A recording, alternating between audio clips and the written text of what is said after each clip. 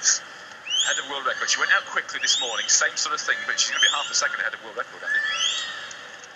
She's 0.83 ahead of world record pace. Goodness me. And she looks so good. It looks so effortless when she swims like this. Well, the crowd now realising that she's going well. It'll be interesting to see what happens, whether she keeps this lovely long stroke or whether she starts increasing the rate of turnover. Really low head when she dives into every stroke. Absolutely, Andy.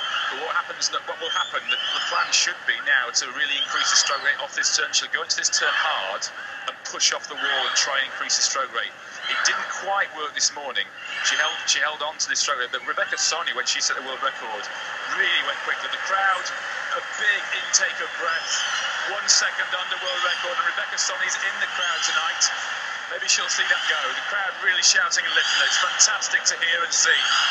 It's amazingly loud here. The crowd absolutely screaming every time her head comes up, and she's right on world record pace. Look at this, just ahead. The time we're looking for is 2:19.59. Come on, finish this off, Rikke Pedersen of Denmark. 2:19.59. Oh, come on, let's get this finish right. 2:9.59. She's got it. Oh, my goodness me. 0.4 of a second underneath the world record, and that is...